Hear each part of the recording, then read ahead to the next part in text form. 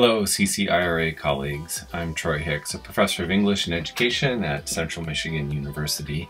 And while I'm a little disappointed that I'm not going to be able to visit with you this February in Colorado, I'm very much looking forward to working with you and talking with you about the two topics that we'll be exploring during my conference sessions.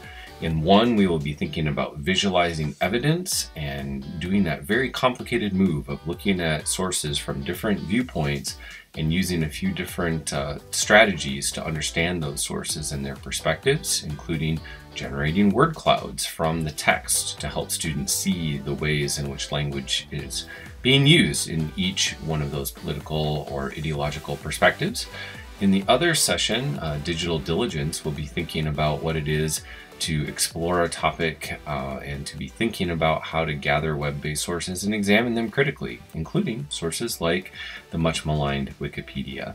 So I'm very much looking forward to the journey, and to quote from the great philosopher and drummer from Rush, Neil Peart, we know that from the point of ignition to the final drive, the point of the journey is not to arrive.